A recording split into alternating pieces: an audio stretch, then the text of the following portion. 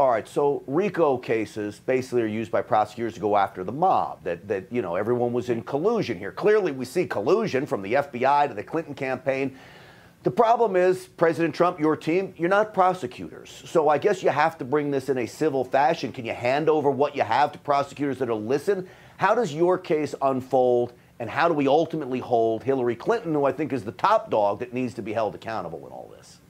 I agree with you.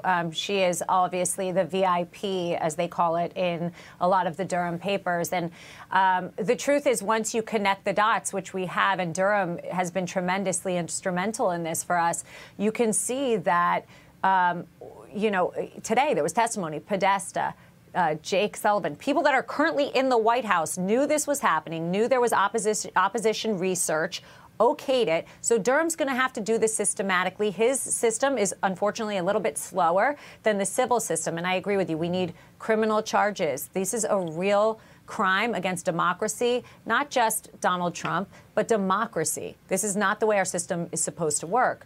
So I think Durham will get there. I think our case might help him and vice versa. But, you know, once it comes to the table, once people are taking the oaths, taking the stand, putting out testimony that's inconsistent with the last guy or the next guy, that's how indictments happen. That's how arrests happen. Well, I cannot wait for you to start taking depositions in these cases. That I would love to be a fly on the wall for.